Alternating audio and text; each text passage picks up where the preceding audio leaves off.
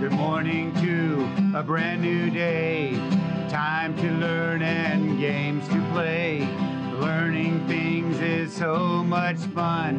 Learning is good for everyone.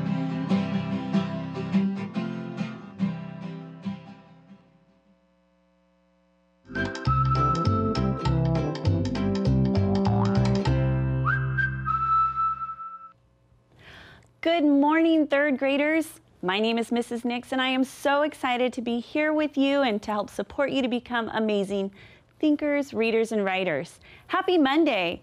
This week's going to be a little bit different. We're going to focus really on writing. We're going to look at that explanatory essay this week. And I want to say that because if you share some of that writing with me and mail it down here to our PBS studio, here comes the address. They're going to put it up there for you. If you mail it over to me, I'd love to see what you've been working on all week long. If you do that and include your return address, I'll make sure that I send you one of these fun activity books in the mail so that you can have some fun doing some puzzles and some different mazes and things like that. So send it in to me and let me know what you're working on, or write me a letter and tell me what you've been learning. I'd love to hear it. Okay, are you ready to get started today? Excellent. So we have a few things we're going to go through. We're going to warm up our brains, we're going to do a little bit of grammar practice, and then we're going to dive into that writing. But before we do that, I want to just put a little plug out there. So I was talking with my kids over the weekend, and I said, you guys, I need something to share with my third grade students on PBS. What do you guys think? And this is one of the books that they were sharing. My boys loved it. This one's called Stink and the Incredible Galactic Jawbreaker. It's hilariously funny. So if you enjoy stuff that's funny, you might want to check this out. You can do that at your local library, or you can go on to Sora online and check it out there. Speaking of Sora, in Fresno Unified, we've got a little friendly competition that's happening. We're trying to track the schools that are checking out the most books on Sora, and we count down the top 5 schools in our school district. Do you want to know who number 5 was last week? Me too. Let's check it out. I've got a little piece of paper right here. It's gonna, oh my gosh, are you wanting to know who it is? It's Baird Middle School. So go Explorers, nice job. So you guys are gonna go right up here on our board for the top checkouts. So make sure you're checking out those books, and maybe your school can be up on our poster next week. All right, let's get started this morning. Let's warm up those brains by looking at some of these high frequency words. Read them with me. These are words that we've been practicing over the last few weeks, so they're going to be something you're familiar with. But if by chance you come across one and you go, you know what, I don't remember that one. I don't remember how to spell it. Remember, you're responsible for your learning success, so jot it down and then you can practice it. All right, here we go. Fall, far, fast, find, first, 5, found, fly, 4, and 4. Did you read those faster than me? That's amazing. Great job. Okay, I want to talk a little bit this week about, and I'm going to do this a little bit out of order here, but I want to talk about some plural noun practice. So we worked on this over the last few weeks, and so these are all going to be things that we're just reviewing. Now, plural nouns, we talked about some of the different ways that we're going to spell those. And I've got 3 different questions here that you're going to help me be able to identify which way is the correct way to spell a plural noun. Do you remember some of those rules that we had to do? Let's look at this first one and then talk it through. It says, all the couch, so clearly we need to say couches because it's all the couches. All the couches are on sale at Adam's Furniture Store. How do we spell couches? Let's look at all of our choices. Now remember, couch ends with CH. Do you remember what the rule was? Do we just add an S? Do we need to add ES? Maybe we just leave it the same? Or it sounds like couches. I hear a Z. Is it that one? What do you think? You are correct. You guys are so good. It is B. We need to have ES when it is has a CH or an SH at the end. Good job. Nice memory. Impressed. Let's do another one. How about the word penny? Let's look at it in a sentence. I found 5 pennies. Remember, we need to change this. I found 5 pennies on the floor. How do we spell pennies? Do you remember? Let's look. Do I just add an S? Do I change my Y to an I and then add ES? Do I need to put an EYS? Or do I leave it with the Y and add IES? What was our rule? Do you remember? That's right there. I hear you guys. Good job. We want to change the Y to an I and then add ES. Good.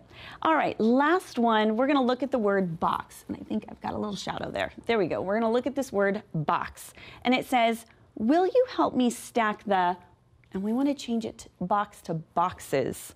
What do we do when the word ends with an X? Let's look at our choices. Do we add ESS? Do we add IES, boxies? Do we put an S or do we use an ES? Which one do you think it was? Good job, you are correct. Woohoo! Did you guys get 100% there? Nice job, 3rd grade, super excited. Okay, I wanna dive right into some of this writing. Okay, so when I say we're gonna do writing this week, we're gonna go through a multitude of different things. So this week, what we're gonna look at is the explanatory essay. And I wanna talk about what is in an explanatory essay. What makes up what is an explanatory essay, right? Okay, let's look. In an explanatory essay, you have to include a topic and it's gonna share some information about that topic. Then it uses paragraphs to give facts, definitions, details about the topic. It's going to use linking words to connect those ideas. And that it also has a concluding statement or a concluding section. We're going to see all of these pieces today. Okay, so when I am thinking about doing some writing, as a writer, I have to go through what's called the writing process. And the writing process looks like this. So I'm going to have a plan, draft, revise, edit, and publish. This week, if you hang out with me all week long, you're going to see each of these pieces and how to do that to make your writing the best it can be. Today, we're going to focus on the plan. So the plan consists of all of these steps. Let's talk about them. So we're going to start with a pre-write. And the pre-write just simply means that you plan and gather your ideas and information. You want to know what you want to talk about, and you're going to go and do a little bit of research for it. You're going to want to get out some sort of a graphic organizer because you need to organize your ideas. Where are you going to put your notes? And how are you going to make sure that things are being told in a logical, sequential order? The other thing that you want to keep in mind is you need to consider, what is your purpose for writing? Who's going to be in your audience? And then think about how you're going to communicate this to your audience. Do you want to provide a definition and description? Do you want to use cause and effect or compare and contrast? These are all things to think about. When you identify your audience, I want you to think about who's going to be reading your paper and how are you going to sound when you're talking to them? Is it going to be your peers? Is it going to be other teachers? Who's going to be your audience? Here's a really important one.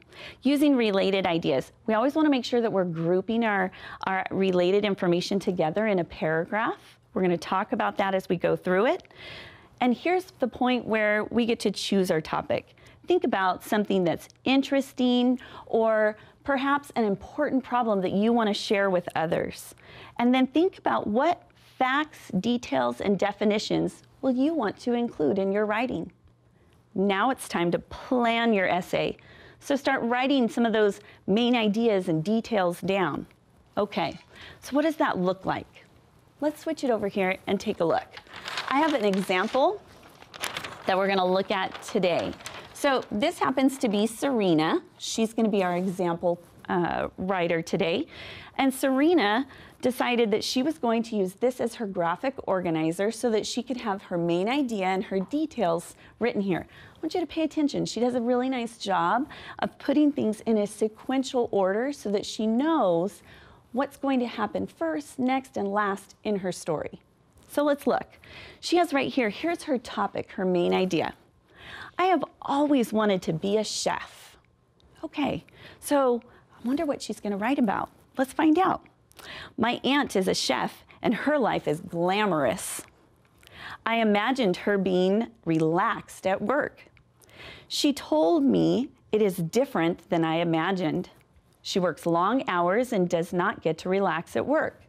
She told me there are also good things about being a chef, and she encouraged me to pursue the idea of becoming a chef. So these are all of Serena's ideas that she used when planning her writing. Okay, now I also want to say, do you think that she was able to go just from this right into her final draft and have it typed up and beautiful? Do you think she did that just on the first try? Probably not. She probably had to go through that writing process multiple times before she was able to have it at this level. But let's look. She's got 1, 2, 3, 4, 5 paragraphs. Okay, let's find out what it is that Serena wrote about. Read with me. So, Why I Want to Be a Chef by Serena D. Ever since I can remember, I have wanted to be a chef. I think it is because my Aunt Marcy is a chef. Although she works hard, her life seems glamorous. She is head chef at a famous restaurant, and she often cooks for movie stars. That's pretty awesome, right? I had always imagined Aunt Marcy in her kitchen with a smile on her face, thinking up a brand new creation. I thought she was able to walk out into the dining room and visit with celebrities who came to her restaurant. I pictured her weekly trips to the farmer's market, gathering the freshest ingredients to put in her recipes. Recently, she told me what it was really like to be a chef. Aunt Marcy said that the picture I had in my mind was not completely accurate. She rarely gets to experiment with her cooking and baking anymore because she is so focused on preparing dishes already on the menu. Another problem is that she almost never has time to go into the dining room to greet her friends, let alone the celebrities. And worst of all, her trips to the farmer's market are usually well planned and hurried. This was not encouraging news, but Aunt Marcy said that there were positive aspects to being a chef as well. Even though she works hard, Aunt Marcy said that she does not mind. Also, she says that if you love what you're doing, it does not seem like such hard work. Overall, Aunt Marcy encouraged me to keep thinking about being a chef if I think I will enjoy it. She suggested taking cooking classes as I get older. She assured me that I will know soon enough if being a chef is not for me. Oh my goodness, boys and girls, she did a fantastic job writing, and I can't wait to take you through that whole writing process. I can't wait to see you and back here tomorrow on PBS. Have a good one. Bye-bye.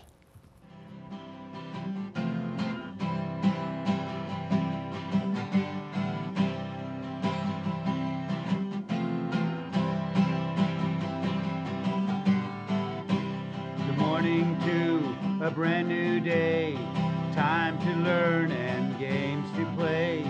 Learning things is so much fun. Learning is good for everyone.